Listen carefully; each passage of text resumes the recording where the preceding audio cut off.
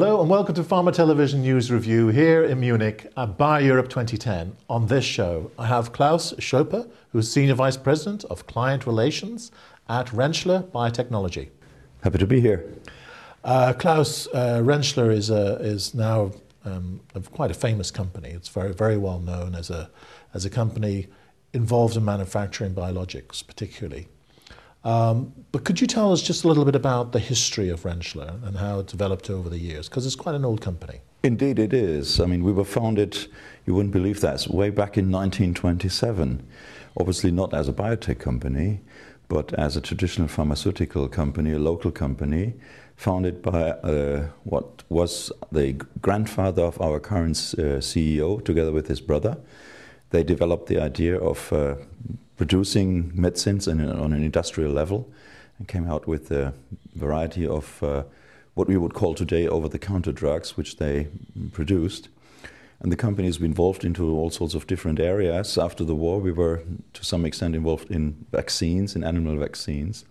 And out of that developed the idea in the 70s to get into interferons, which was really the foundation of Rentschler Biotechnologie or biotechnology as it is today. And so we then had for more than 20 years a history of interferon developments. We were the first company that ever got an interferon product approved worldwide in Germany. That was not made by recombinant DNA technology, but by cell culture of human cells, which were induced to produce interferon, and then that interferon was harvested and purified. Product is still on the market, called Fiblaferon in Germany, as licensed for viral infections. Well, and then in the late 90s, we sort of were looking strategic review what to do with this business, and then we developed the concept of no longer going after own proprietary products, but to take our assets, take our knowledge and everything and offer that to third parties as a service. And so since then, we've been providing services to the biotech and biopharmaceutical industry. And that has laid the foundation of a very nice growth path of the company. At that time, we were less than 100 people. Now we are more than 600. Our revenues have gone up to close to 80 million euro nowadays.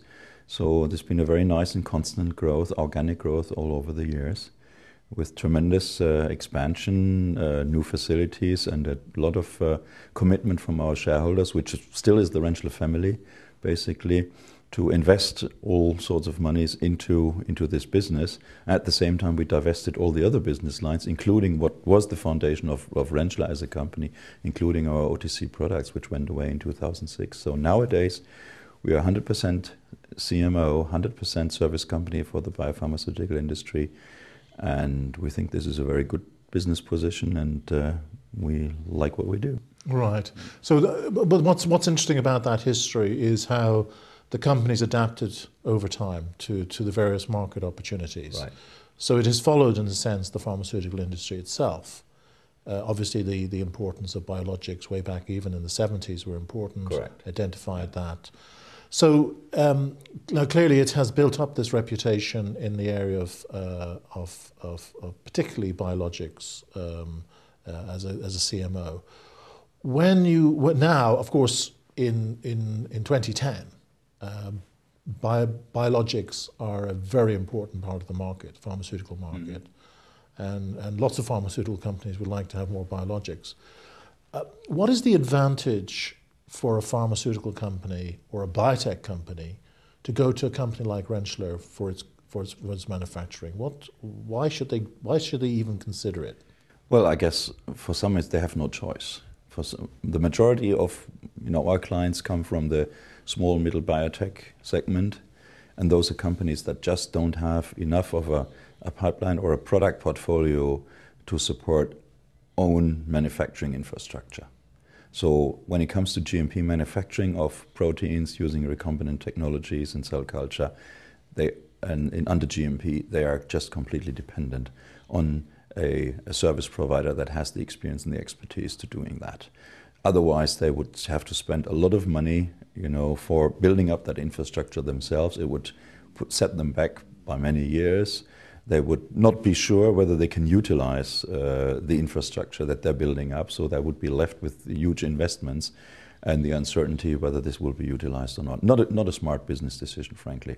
So it's much better to turn to somebody who has that infrastructure, who has the experience, who has the expertise, and who can reliably and with a good track record provide such a company with the products in GMP quality. Right. And then, of course, there are the other companies. We also have bigger companies and even what we would call big pharma on our client list. And for those companies, it is something that where they sometimes just have bottlenecks. And if they just wait, until they have capacity themselves to deal with the project, that would put the project behind. If they can't handle them themselves internally, they go for outsourcing. So when it comes to the business of Rentschler, what is the scope of its abilities? I mean, obviously, you've got mammalian cell culture capabilities, right. But does that include microbial systems and so forth? So what's the scope? Okay, we do not work with microbial systems. We focus entirely on mammalian cells.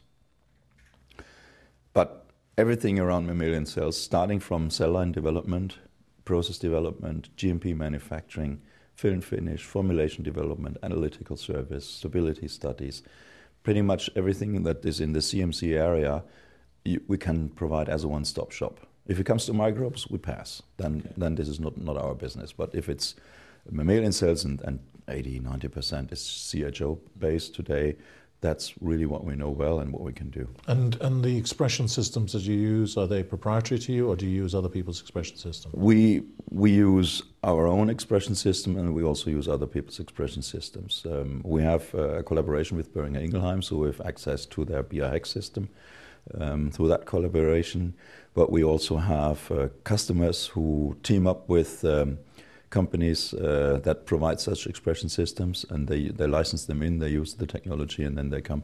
We also run, for example, manufacture a protein that's based on the Lonza GS system. So, I mean, all of these systems, then of course the client has to make sure that they got the freedom to operate. We don't have any licenses ourselves to such systems. Okay. So in other words, you're reasonably flexible within yes. with what you can do with those. In fact, we are very flexible. Okay. So you also described how you provide these services just beyond being a core CMO, the analytical services yes. and so forth. Yeah.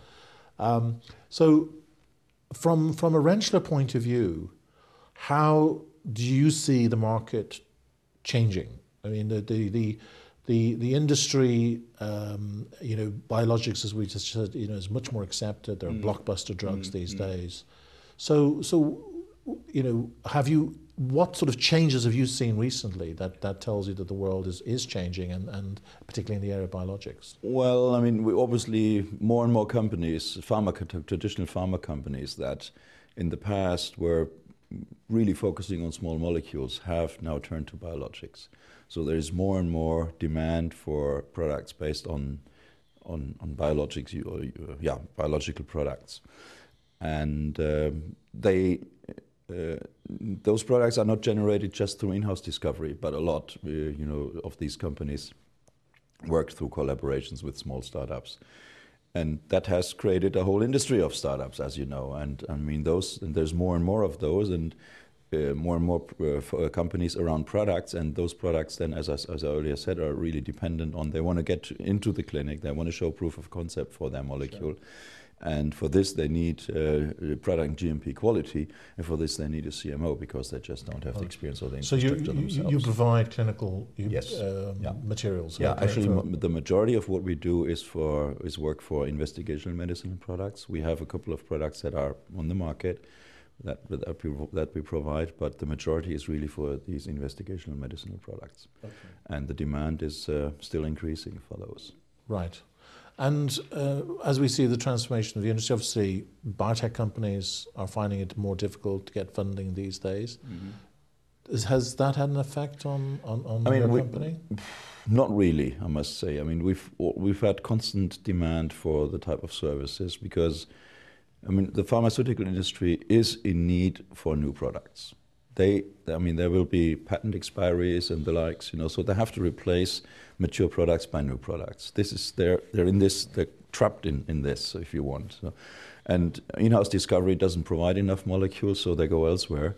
and therefore, other companies are out there. Obviously, the pharma companies and the investors have become more selective, so not every business idea gets funded, as was maybe at the beginning of the decade, but good and sound business ideas with good proven biology behind that still get funded, don't have problems getting funded. That's what we experience. And I'm sure some companies may have asked you, would you be prepared to take some of the risk in taking some of these products forward? Yeah, that question comes up every once in a while. And what's the answer? The answer is no, we don't do that. I mean, this would mean that Rentschler, apart from being a CMO, would also become an investor.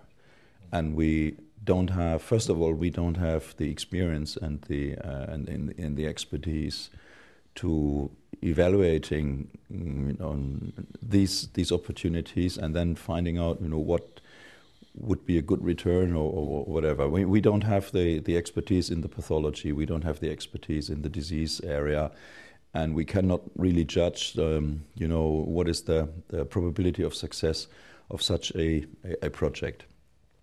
I mean, what we deliver, we know very well and we can control, but when it comes to the pharmacology, to the disease model, we're pretty naive. Yeah. And we would need that expertise in order to really evaluate this opportunity. And then, of course, to some extent, it could also compromise our independence. Sure. I mean, we are, sometimes my project managers ask me, Klaus, what are the top priority projects? What are the low priority projects? And I say, I can't tell you. For me, all projects are of equal importance because every customer is of equal importance. If we come to a situation where we have constraints and we have to make choices, we will make decisions inevitably, but I'm not slating a particular project as a low priority project right from the beginning, because that would mean that this project always will suffer. So, and I really want to retain that independence. I don't want to have stakes or a vested interest in a particular project, and if we were investing in one of them, that would be the case. So I'm really reluctant, and we want to stay away from that. Okay. So obviously, most of the companies that come to you are products which are innovative. The whole area of biosimilars is a subject of a topic of interest. And we have no problems we have already run several biosimilar projects for clients. We have no problems in doing that. We respect, obviously, confidentialities, and there are always certain exclusivity arrangements that go together with that. That's fine for the time as we perform work. For a biosimilar molecule for one party, we would not work for another party at the same time, that's clear. But we also have no problems in doing such projects, and we've done some of them already. Right, so they have the equal priority to all the other projects that come through as well. Yeah. And do you see that as a growing part of your business? It'll eventually come. I mean, now there are some interesting products out there where the patents will expire, and those products they're really blockbusters. So there is obviously an interest in coming with follower molecules. If things like personalized medicine or so will kick in, then we will probably in the future have less of the blockbusters, and so it will be more products that have a very specific market and not such a high volume. Then the question will be, well, can you still afford doing a biosimilar version of that particular molecule, because it's a completely different game to develop a biosimilar as opposed to developing a generic small molecule. I mean, this is the investment is by far higher, so it's only very few companies can afford that, and the question is, do you get back what you have to invest? So but that's further down the road. For the time being, I think there are some very interesting opportunities out there of products that will expire over the next 6 to 8 years, and I'm sure the companies are already working on those. Yeah, and the other issue, of course, because you're involved in producing proteins for companies, one of the issues that they have to face is formulation and delivery. Yes, yeah.